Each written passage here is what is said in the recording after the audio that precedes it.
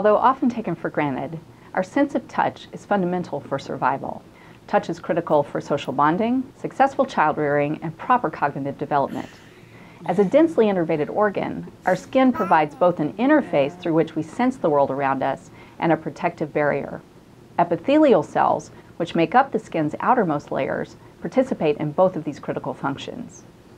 Specialized epithelial cells initiate a variety of sensory modalities, including hearing and balance, taste, gut sensations, and gentle touch. These epithelial cells are innervated by peripheral neurons that convey information to the central nervous system.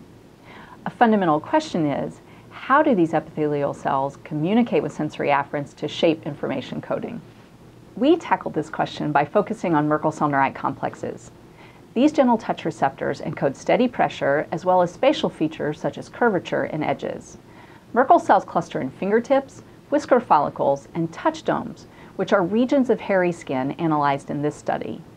Since the 1970s, neuroscientists have debated whether and how Merkel cells excite action potentials in sensory neurons. A long-standing model is that Merkel cells form chemical synapses with the terminals of myelinated A-beta afferents. To systematically test this hypothesis, we turn to the pioneering work of Dell and Lowy, who are widely credited with the discovery of chemical synaptic transmission.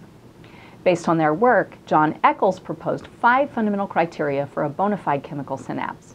The first is that the biosynthetic machinery for chemical transmission must be present in the presynaptic cell.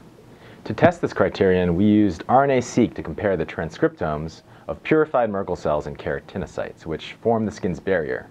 This transcriptome-wide analysis shows that Merkel cells express all of the presynaptic and biosynthetic machinery required for regulated release of neurotransmitters. We were intrigued to find that Merkel cells are highly enriched in tyrosine hydroxylase, the rate-limiting enzyme for catecholamine biosynthesis.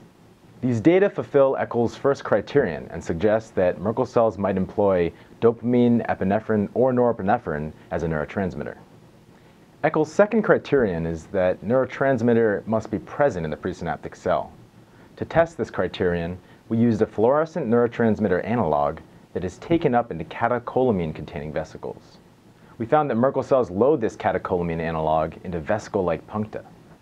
This brings us to Eccles' third criterion. Neurotransmitter must be released when the presynaptic cell is stimulated. Live cell imaging showed that fluorescent puncta rapidly destained when Merkel cells were stimulated by either depolarization or touch. These results fulfill criterion number 3. To determine whether vesicle release is required for Merkel cells to convey tactile information to sensory afferents, we synaptically silenced vesicle release from Merkel cells and used electrophysiology to record from Merkel cell afferents. In wild-type mice, Merkel cell afferents sustain robust action potential firing throughout touch stimulation. By contrast, Merkel cell afferents from synaptically silenced mice had reduced firing at the onset of touch and failed to maintain firing for more than a couple seconds. Turning to the postsynaptic side, we tested Eccles' fourth criterion, that neurotransmitter must directly activate the postsynaptic neuron. Merkel cell afferents were excited by norepinephrine, but not serotonin or dopamine. What's more, mechanoreceptors that didn't innervate Merkel cells weren't excited by norepinephrine. These results fulfill criterion 4 and demonstrate that Merkel cell afferents are selectively excited by norepinephrine. Finally, we used pharmacology and genetics to test Eccles' fifth criterion, that antagonism of postsynaptic receptors must suppress the action of the postsynaptic neuron. We block the beta-2 adrenergic receptor by applying an antagonist or by selectively deleting the gene in peripheral neurons. In both cases, touch-evoked firing in Merkel cell afferents was dramatically reduced. Thus, neuronal beta-2 adrenergic receptors are required for Merkel cell neurite complexes to properly encode touch. Together, these results have led us to the following model of the Merkel cell neurite complex as an adrenergic chemical synapse. Touch stimuli activate Merkel cells, which results in release of norepinephrine from vesicles. Norepinephrine then binds to beta-2 adrenergic receptors in sensory neurons, leading to action potential generation.